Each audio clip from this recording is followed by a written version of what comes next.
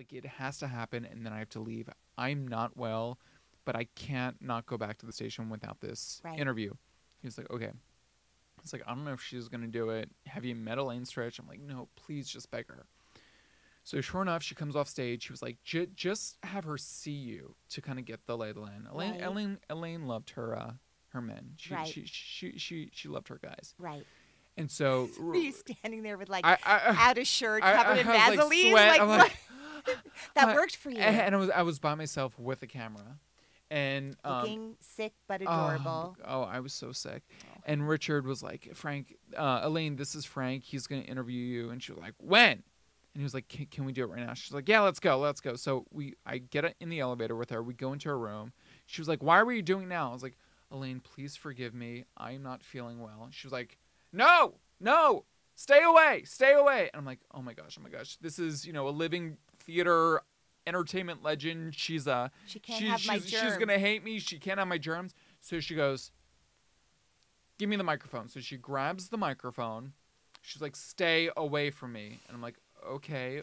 So I set up the tripod, and she was like, hold it. She was like, she starts ordering people, get Frank water, get Frank juice, get Frank food. Frank, what do you need? I'm like, Elaine, I am fine. She was like, no, you need orange juice. And she's like, get him That's orange like juice. Shelby in Steel Magnolias. Drink the juice, Shelby. So she was like, stay away.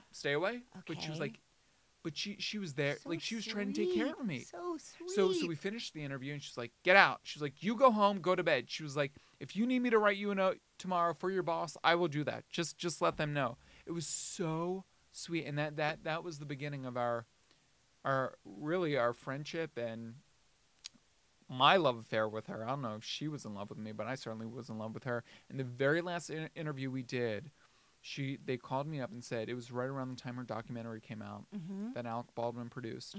She was in town. She was having some surgery. She was living in Michigan at the time.